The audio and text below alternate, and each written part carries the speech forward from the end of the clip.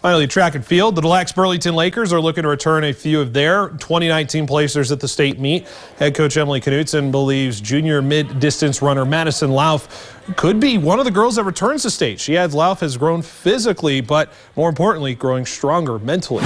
She has a lot of determination, competitiveness. She knows what she wants, and she is, working to improve her times and get there to go back to state. Only that I need to do my best and stick with me, because I'm just trying to get the best time I can get and the best place I can get, not only for me but for my team, and take all that I can back. And Nicholas and Lawrence state meet just a couple weekends away. Looking forward to it. Phil, thank you very much.